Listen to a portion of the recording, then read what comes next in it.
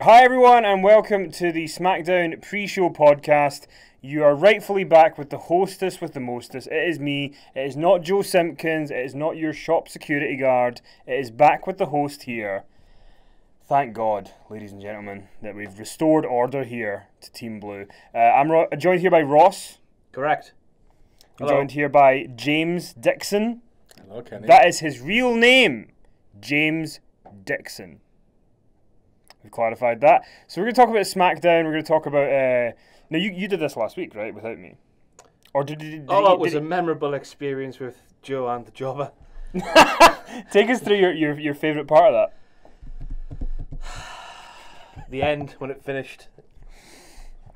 Well, I mean, I didn't get a chance to watch it because I was washing my hair. But So SmackDown then. SmackDown. Right. So we're going to kick off talking about last night on Raw, the go-home show for Survivor Series. They brought Team Blue out onto the show. Talking about Raw and SmackDown podcast, are we?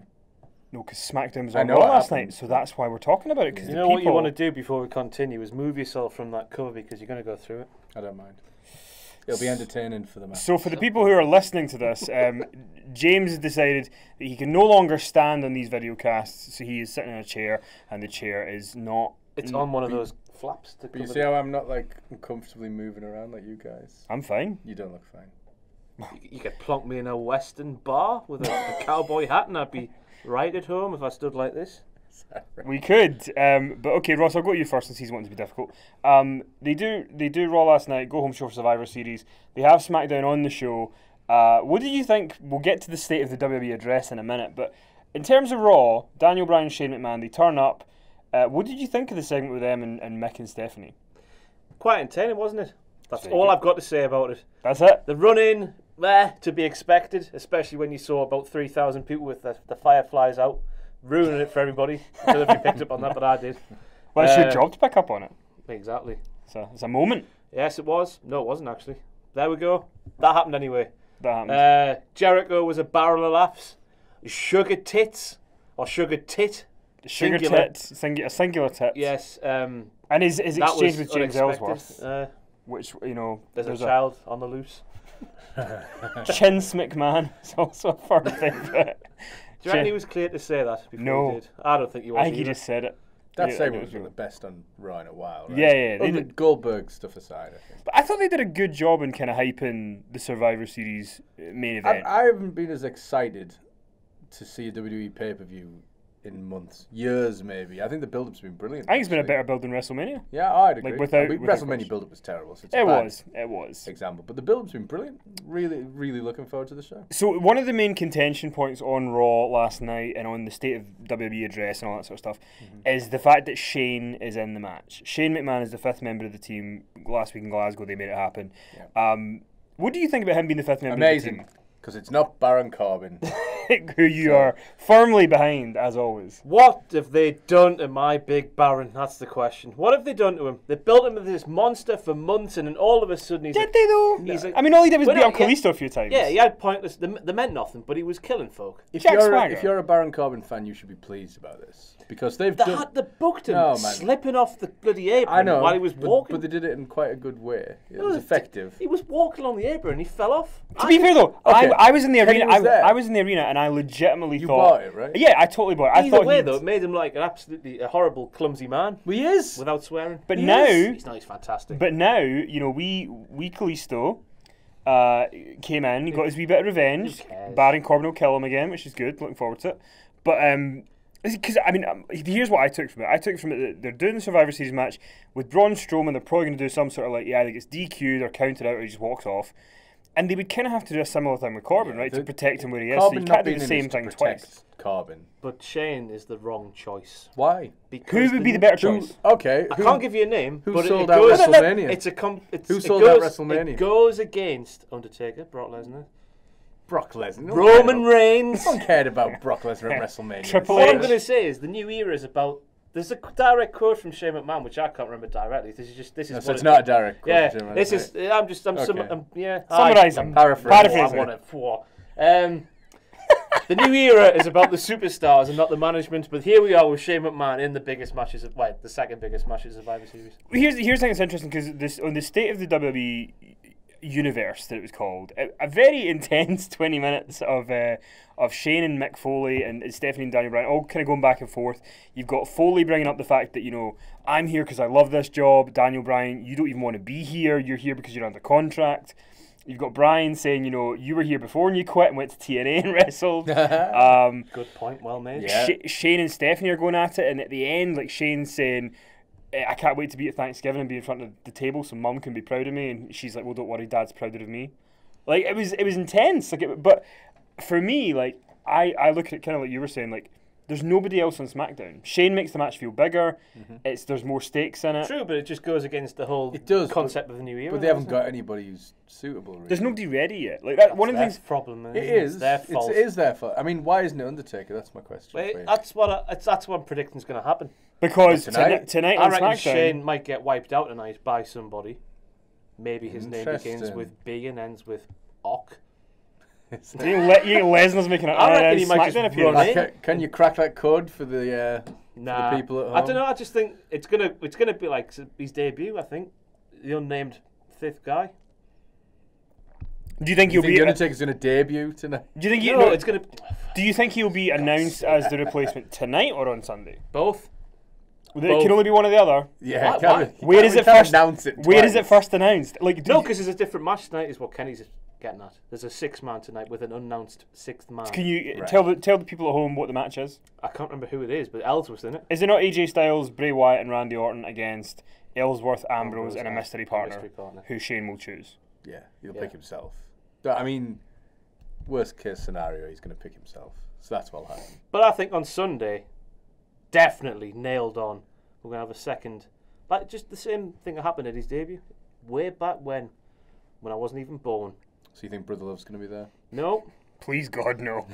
Please, God, don't bring that man back. He has a very good podcast that's entirely truthful. It's a great fictional podcast.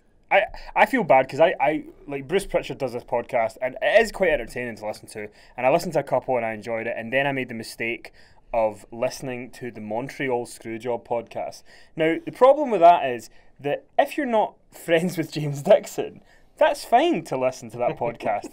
But if you are, and you know how much of his life was consumed by writing a book on the Montreal Screwjob and the facts of the events, like it's anyway. That's the key, isn't it? That's the facts. The facts are key. But more the point, I'm going to make some money here. So Undertaker's going to be in the Survivor Series match. Oh yeah. I bet you £1 English that he is not.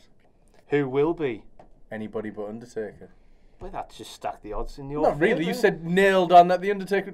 Shake it properly. We have a handshake here, legit. £1 is on the line. If Undertaker's going to be. I hope you're right though. My bowels are out. I think. So let me defer to you then, Mr. Dixon. Yeah. 900th episode of SmackDown tonight. Yeah. Undertaker's going to be on it. What do you think he does? Do you think this is the build for a WrestleMania program for him? Is it just a one-off appearance? What does your gut say he's going to do? I think the fact that he's doing something tonight means he's doing Mania. Yeah. Because he's not just having his last match and then coming out for a random 900th episode. Not so soon. No. It doesn't make sense. Especially when he knows everybody's going to be talking about him at this point. Right. But I think his WrestleMania program will be either Goldberg or Cena. I think they're the obvious two. Mm-hmm. And I don't see how you can set up either of them tonight. Or really at Survivor. So if that guy who begins with B and ends in Ock turns up, Bill might turn up as well. Yeah, but then you're confusing nonsense people. here. So basically, you're going to the Simpkins School of Knowledge here. You're saying that essentially Brock Lesnar and Goldberg may turn up on SmackDown tonight. Because I'm delirious, a bit tired. I think It's been a long day. We've gone deep into the realms of fantasy booking. We have. Let's get back to reality. No, man, it'd be great if Lesnar and Goldberg were on tonight, but why? Why would Lesnar be on SmackDown? It feels like Shane's going to do something on Sunday to Lesnar. Maybe. Like that. Because the last thing that happened was Shane got taken out by Brock Lesnar. So Brock's done his thing. Like Shane's now the guy who's Shane versus Lesnar at Mania. Yeah, maybe they do that on Sunday. Maybe Lesnar just comes out and maybe they have a backstage thing and then Lesnar takes him out during the match or something. The traditional match. The question is this: how are they going to get out of this Goldberg Lesnar match? Because ordinarily you'd think Lesnar's going to kill him. Lesnar's getting his win back. It's one and done for Bill, and that's it. But the reaction to him has been amazing. And it gets better and better. Yeah, I mean, last night, that was the loudest reaction Goldberg's had, I would say, since the Georgia Dome, right? Since he beat Hogan. It was huge. It was amazing. And Heyman did a lot to get that to happen. Heyman was brilliant, as usual, but you can't just beat Goldberg now, because you're going to want to use him again. I mean, they should. They're going to want to use him at Mania. It makes a lot of sense. So you can't just beat him, so maybe Taker's involved in the finish, maybe Shane's involved in the finish. They both have history of Brock. Something Battleground 15 all over again. Something that you brought up, where Taker came back. Something that you brought up a minute ago. You were talking about the new era and how that's not really been adhered to. And one of the things they talked about in the State of the Universe thing was Daniel Bryan was trying to say that Mick Foley can't understand the problems that the new generation face. And he was essentially talking about Attitude Era guys coming back and all that sort of stuff.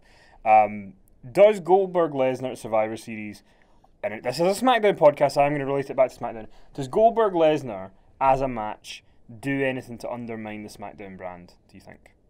Or does it make them stronger? The fact that it's all been on Raw, yeah. I'm going to choke.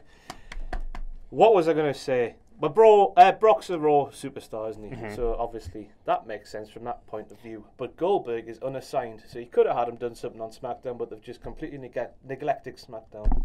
And just neglected SmackDown afterwards, so yeah. He might declare himself as part of SmackDown.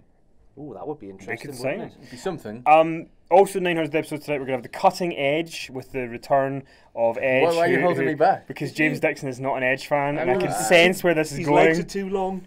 He is too long. Do you know? I actually like his. I like his promos. I'm not a huge. I respect what he's done. I'm just not a huge fan of his work. Do you know? I was watching another podcast that I do that I won't name. I had to do a review of Armageddon. Inside the ropes. Yeah. And we have a Patreon page, and we had to review Armageddon 2007, and the main event of that show was Undertaker, Batista, and Edge, and it was an Edge won the world title, and it arguably took him on to his biggest program of all time with the Undertaker, main event in WrestleMania, all that sort of stuff. But do you think that maybe the reason that some people are not big fans of Edge, Mr. Dixon, is because, like, I looked it up and Edge won a world title, whether it's WWE or World, 11 times in 6 years. Like, do you think maybe the fact that he had so many reigns I don't hurt it? Care about that, really. But does that hurt it because he wasn't really cemented? It's hard to cement yourself as a main eventer if you're constantly but he's been around losing since it, winning it, losing it, winning it, losing it, winning it. You know, he paid his dues. He was great in 2000 and 2001. I liked him then. I just didn't. Not even 2006. The stuff was. No, I liked his character. I just didn't love his work. I thought his matches were very same. Edge fan? Yeah, neither here nor there for me. I don't dislike him. It's not Baron Corbin, too. No, of course not. The Cutting Edge tonight, all the members of the SmackDown team from the male team, along with the mascot, James Ellsworth. Any predictions for this? Is it all going to kick off? Edge will make fun of James's chin because he's got a big chin and James hasn't got one. It'll be a barrel of laughs. Be good. And last kind of prediction for the show, Dolph Ziggler and The Miz for the IC title. A lot of kind of stakes in this because it has been arguably one of the best programs on SmackDown since it kicked off in September. And obviously whoever wins goes on to face Sami Zayn on Sunday. That could then implicate the title going to Raw. Who is walking out of SmackDown 900 with the IC title? It's irrelevant because either way, the IC title's going to Raw and the Cruiserweights are going to SmackDown. That's where that thing's going to happen. So who is going to Survivor Series? Since I think that's happening, it would make sense for Ziggler. I think Ziggles keeps it. I think Ziggler will keep it, but I don't think it's going to go to SmackDown. I think the Cruiserweights will. But why would there be two singles titles on Raw? Yeah, there would. There'd be a whole Cruiserweight division on SmackDown. Yeah, but there'd be no secondary belt for anyone to go for on SmackDown. They could make a new one. They could cut weight. Enough belts. Maybe the US belt could come over this. Miz could cut weight down to Cruiserweights. We could make it like a UFC style presentation. Matt Hardy all over again. V1. See, that was good. That was good. I can't do it. I can only do the Star Wars thing. Is that a Star Wars? What's that? What was that thing? That starts about not a million. A million people won't watch us. Thousands of people hate you right now. Star Trek, innit? Join the club. Join the club. Crap either way, innit? Oh, everyone hates King Ross. In terms, talk about the Miz though first. The Miz, how good has he been? I feel like I don't know if it's a set in stone thing that Ziggler is going to retain tonight because I feel like I'm only saying that because I think that's the Miz is so much more interesting.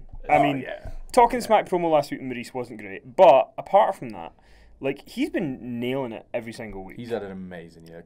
Remember how much everyone was so angry when he won that belt a couple of weeks after Mania. The day after. after Mania, wasn't it? Sorry. He beat him on Raw the night after. And everyone was just like, oh, The Miz. And it was just that big sigh of disappointment from everybody. But now, he's one of the hottest guys they've got. Again, it reminds me of when he won the world title all those years ago. And like people look back on that now and sort of mock it. And I get why. But at the time, he totally warranted it. He was in a no-win situation because he won the belt from Randy Orton, and it was great.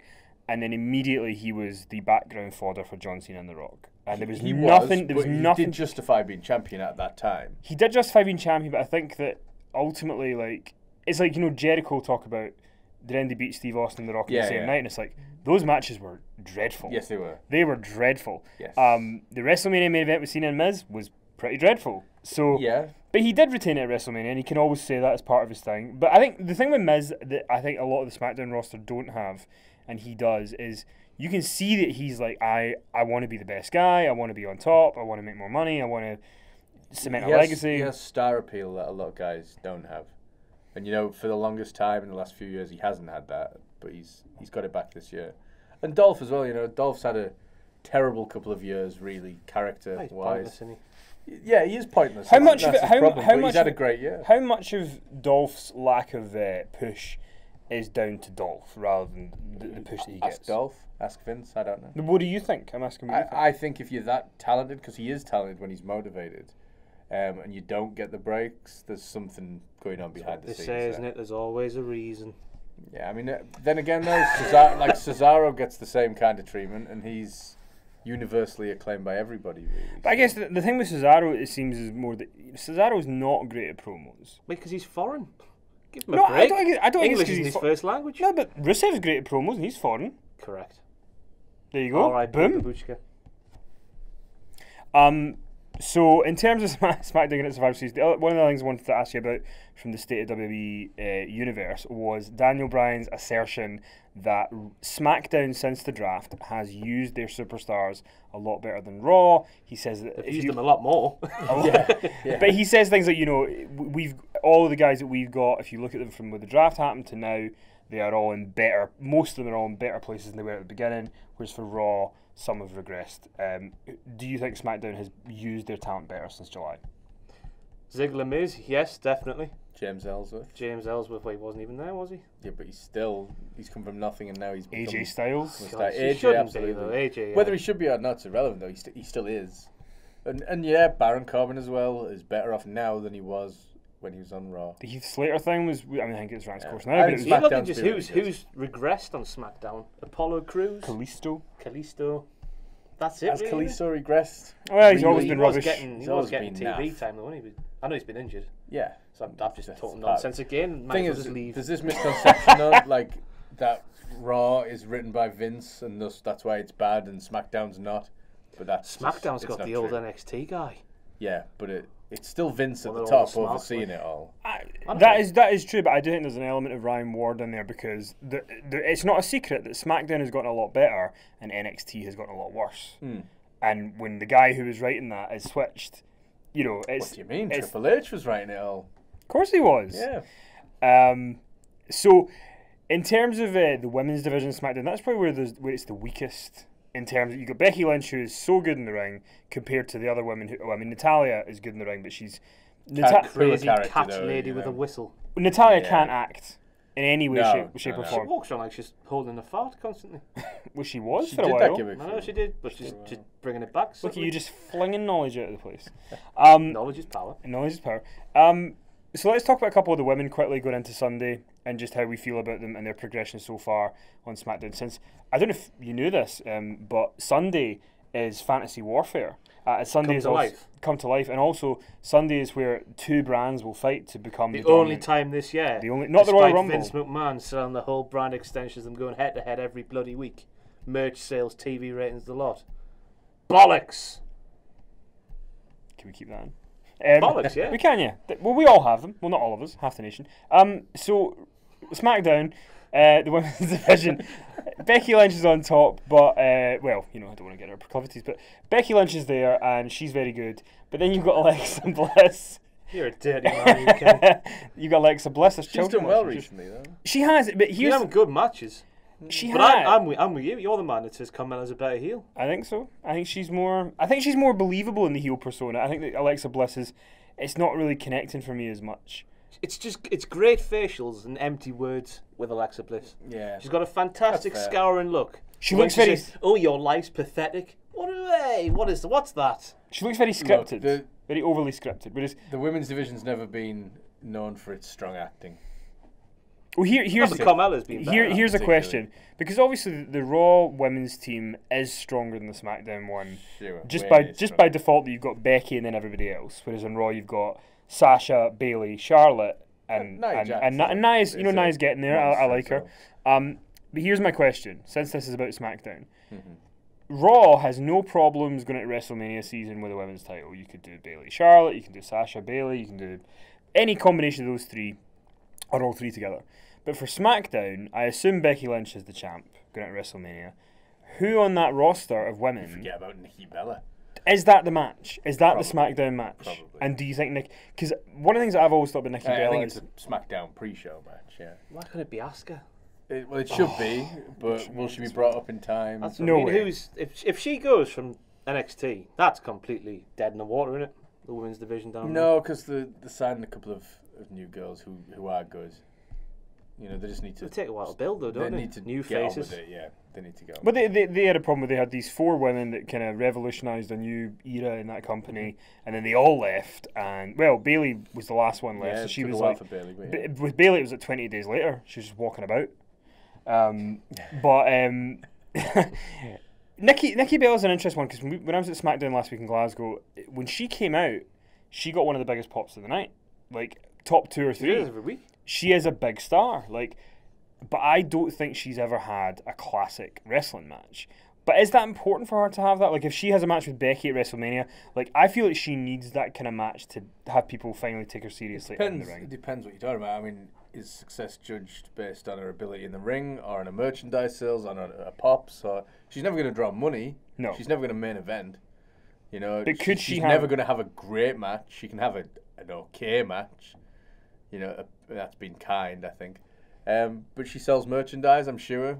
You know, female fans seem to be drawn to her. And, you know, when you push someone as a star, whether they are or not, people will eventually perceive them as such. That's true. What would you like to see the SmackDown women's feud be going into WrestleMania, given the roster they have? He's thinking, folks. It's got to be Becky and someone, surely. Well, obviously, yeah, Becky and I take it. Carmella? I don't know. It's not many. Do you want to see from, is there? Becky and Nikki? Not particularly, you know. Do you want to see Becky I've seen enough of Asuka? Nikki over the past 2 years in this job. Yeah. Having to watch every single show. They should have had one of Charlotte, you know, Sasha or Bayley on SmackDown, really, Yeah. and split them in half. Yeah. It's unfair on Becky. Or innit? really just kept the women's division on one show. Or Natalia. Natalia's a bastard, isn't she? She's a heel. Yeah, she's just. You're allowed to say bastard, don't yeah, worry. we know. Like, I was she's just not a hot. great I was Oh, just I character, thought like, you were she- going, we're going to have to edit now. No, we're she's not. not a great character. She's a good worker. She's not a great character. Yeah, but you get at good all. matches out of it. Yeah, but you don't.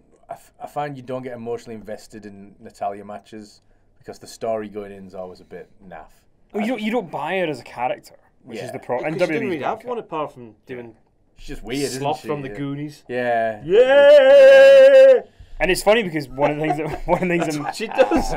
She does. one of the things that She Mick does. Foley said on the state thing tonight or last night was he said, "How can you have a women's team and not have Natalia?" It on makes it?" no sense. No, I mean, And it is ridiculous, you know, for all the things that they say on SmackDown. She really should be on that team. Brie Bella might be back post-child. That's a while away yet, though, isn't it? She said she was going to come back, though, right? But she's recently is. pregnant. When she due?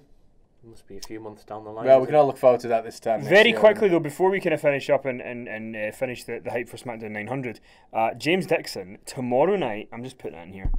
The return of Total Divas. I'm excited. back. I'm excited. We have WrestleMania. We have Lana. We have a meltdown from Maurice. We have Natalia wanting to drink vodka or Is take Lana Advil. American in this? Like she's on Total Bellas? Oh, this is a Total. Yeah. Well, no, Total Divas. Total Bellas has finished, and the Total Divas is cliffhanger at the end was it was leading into WrestleMania 32. The only bit of kayfabe that's been protected is Lana, and it's just been obliterated thanks to those horrible shows. Great shows, is what you mean. Horrible. Why are they horrible? I find it interesting. Because they've just ruined Lana. What do you mean? There would have been a group of cares? people out there would have been fooled into thinking she's actually Russian.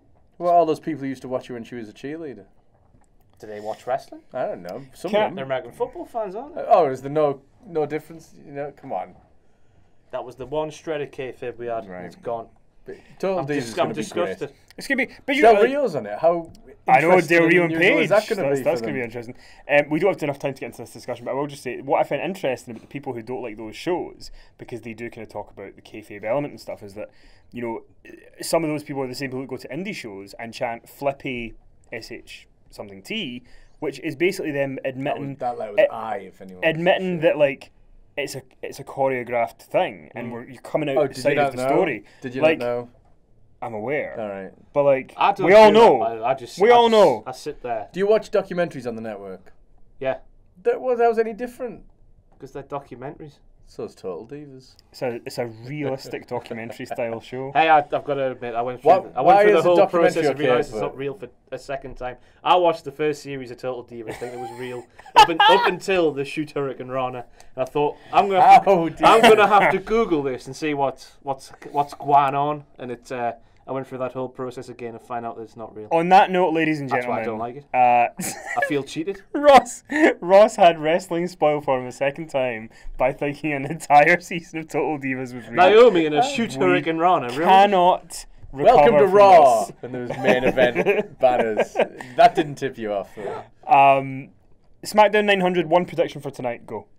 Undertaker will walk out, stand there, point at the sign, disappear. The end. There is no sign, but okay. Well, Ross. Shane will Gonna be get a wiped problem. out. His space would be left open. Undertaker will swoop in on Sunday. They might put a sign there specifically for him to point at. The WrestleMania may. sign's not going to be there tonight. If he needs to point at something, it will be. It's at the Royal Rumble. We start with that shenanigans. You weren't going to say anyway. Ladies and gentlemen, We lasted so thank you very well. much for listening. You can find James on Twitter at HOW Wrestling. You can find me at KennyMC1985, it's not me. not 95. Sorry. And you can find Ross at Ross on Wrestling. With an Wrestling with no W in there. Lads, thank you very much. Alliteration. We will be back next week to talk about the post-Survivor Series Fallout leading into SmackDown 901. See you then. Bye. Bye.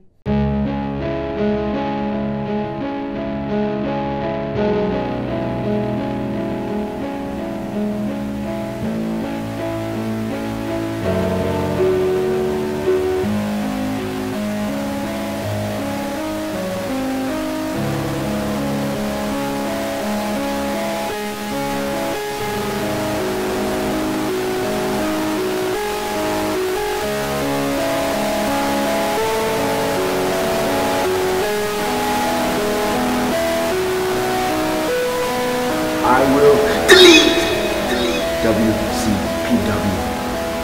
It's over!